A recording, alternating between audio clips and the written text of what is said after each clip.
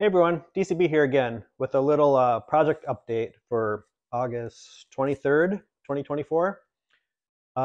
As you may or may not know, I've been working basically 12 hours a day, 7 days a week, pretty much nonstop, getting these McMiniature orders out to everyone as fast as I possibly humanly can. There's so many steps involved in each piece, so of course it does take some time. And again, I thank everyone for your patience. I did manage to find a couple people here in Sioux Falls who've been helping a little bit here and there with my painting, but their free time is pretty limited right now, so it's not a full-time thing or anything. It's just whenever they have some time that they can spare. So far that's been pretty helpful, and thanks Jesse, Aaron, Sean, and Corey. You're the best. I am so relieved to announce that I'm down to the last 10 of the Mayor McCheese product pals. Um, I thought this little side project would just be a quickie thing to do.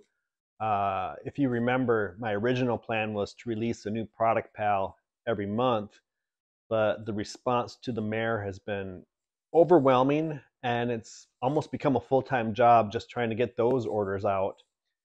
I thought I was going to sell maybe about 20 of them or so, but sold about 10 times that amount. So that's crazy. I just have to cast a couple more bodies and heads and paint and assemble them and put together the last cards and bubbles, and then I'll get those out.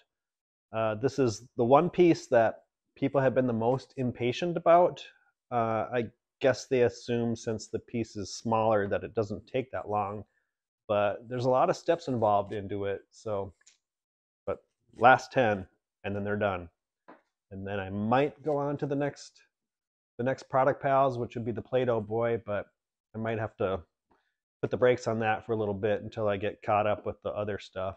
We'll see. I am super in love with this new technique that I thought of recently of spray painting directly into my silicone molds before I put the resin in. This not only eliminates the need for me to prime and paint the pieces later, but it's a way more durable grab to the resin. I've had so many issues with a few of these pieces of the paint kind of chipping off, but with this new technique, the paint is actually embedded in the resin, and I can't even scratch it off with my thumbnail if I try. So I'm totally in love with this technique, and I wish I would have thought of this years ago. So that's really sped up some of my production time and the quality of the piece too. So if you're doing cast resin and you need to paint it, try this technique. It's great. No need for mold release or anything. Just spray paint right into the mold, put your resin in, and then wait for the paint to cure first before you put the resin in, and then there you go. Perfect. I shipped out the first batch of carousels last week, and people are starting to receive them. The response has been overwhelmingly positive about them, so that's good. I think this is my favorite piece now of the McMiniatures. I wasn't initially a fan of the actual carousel, but seeing this in a small size, it's really changed my mind about it. I think I just like all the detail that's involved in it. There's 23 separate little pieces in it, and they're all just highly detailed paint, and it's pretty fun and relaxing to do because they're smaller, so I can just do a little bit here and there. And I've got pretty much everything here ready to go for another 6 or so carousels, and I'll probably be shipping those out early next week. So if you're on the list, look for that. If you're not on the list, get on it. I've also been casting up the original Big Mac and Mayor McCheese statues. It's been a while since I've done these, but there's a few pending orders on those that I got to get out.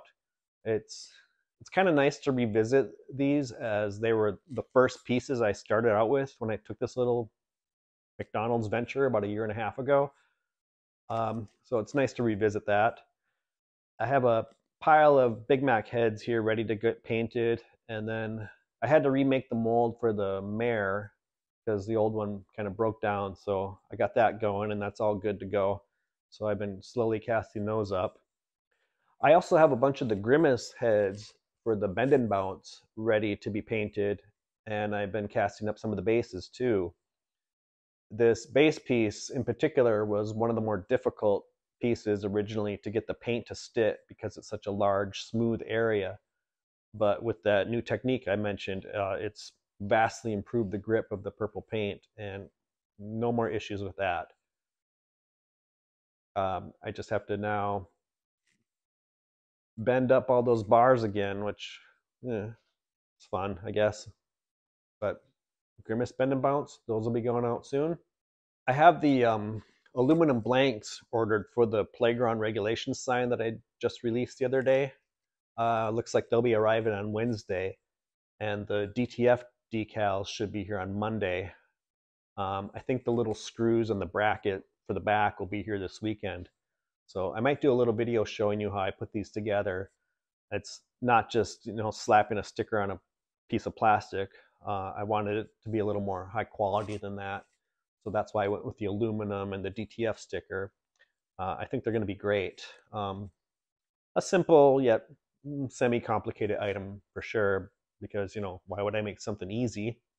Lately I've been thinking about making the fence with the brick columns and globe lights. I've been playing around the idea in my head of it being kind of modular so that you could buy as many columns and fence pieces as you want, and they would kind of stick together.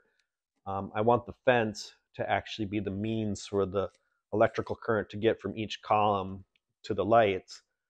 So that way you only have to power up, you know, one column, and the rest will just follow along for as many columns of fence pieces that you need.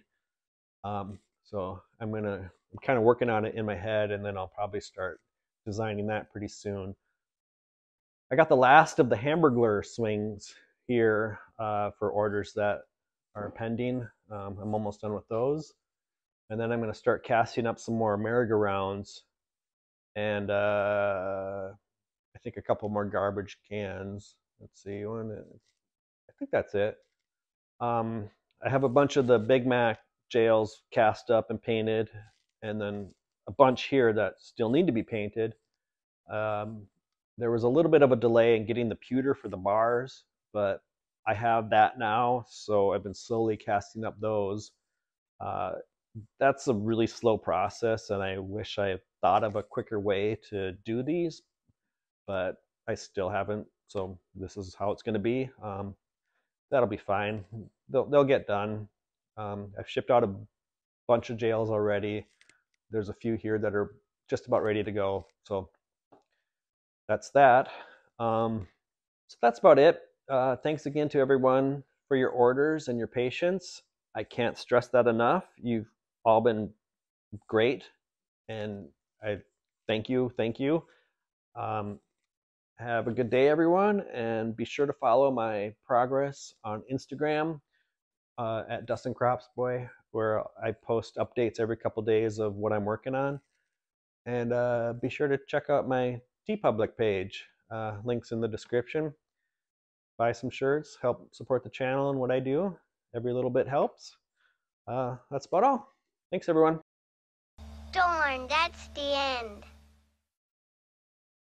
Thanks everyone for watching. Be sure to like and subscribe to this channel, and follow us on Instagram or Facebook at Dustin Cropsboy.